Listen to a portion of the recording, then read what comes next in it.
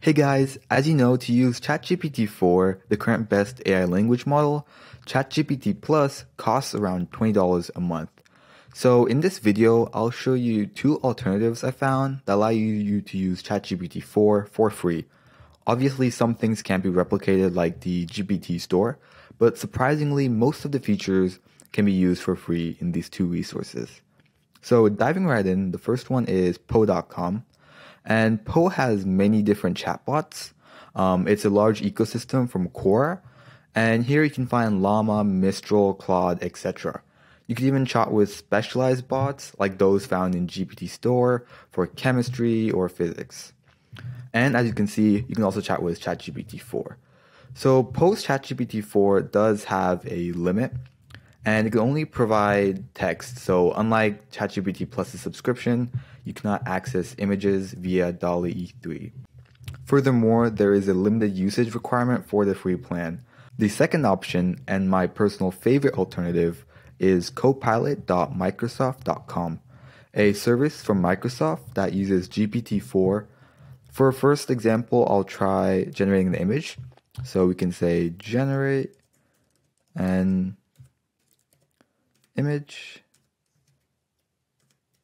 of a dog. And meanwhile, that runs in the background. So it uses the DALL E3 plugin. And while that runs in the background, another interesting about Copilot is that you can use GPT-4 in your Microsoft 365 apps like Word, Excel, PowerPoint, Outlook, and Teams. So this has great integration with Microsoft's products. And for this, all you need is an internet connection and a free Microsoft account to use it. But you can use it for free if you are a Microsoft 365 user. And the main benefit of this Copilot chat is that you can also generate images, unlike Po. And furthermore, its image generator is powered by DALL E3 as seen here. And one thing Copilot can do that ChatGPT actually can't do right now is generate music. So as you can see here, Copilot has integration with another plugin called Suno, and it can generate music using the Suno plugin. And this actually takes a bit, so I'll let that run in the background. Another reason why I love Copilot is because its limit is way higher than Po for the requests. With Copilot Chat, essentially you can have a very high number of requests, but each conversation is limited to 30 messages. So if you do pass 30 messages, then you can always start another conversation. Furthermore, Copilot is based off Bing, which has access to real-time data. So unlike ChatGPT, you can access real-time news, information, etc.